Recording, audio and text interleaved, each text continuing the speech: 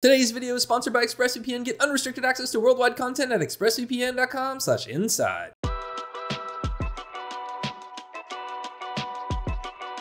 It's no secret that Sony has been bringing some of its PlayStation exclusive titles to PC, but now things might be ramping up. Earlier this month, it was announced that Sony had purchased a Netherlands-based studio called Nixxes Software, and in a recent interview with Famitsu, Sony's CEO Jim Ryan has confirmed the newly acquired studio will be tasked specifically with bringing PlayStation exclusives to the broader PC audience. Nixxes Software has a long history of porting Crystal Dynamics and Square Enix properties to a variety of platforms, which included the likes of Soul Reaver, Thief, Kane & Lynch, Hitman, the newer Deus Ex games, and more recently, the entire Tomb Raider reboot. In the initial press release announcing the acquisition, the purchase was framed as Sony leveraging Nixxes' technical expertise to make PlayStation exclusives better. A quote from head of PlayStation Studios, Herman Hulst, elaborated saying, "Nixxes will be a strong asset for everyone across PlayStation Studios, helping our teams focus on their most important goal, which is to create unique PlayStation content at the best possible quality." Between this quote and Jim Ryan's interview with Famitsu, it's safe to say Sony plans to ramp up their efforts to bring more PlayStation exclusives to PC in the near future.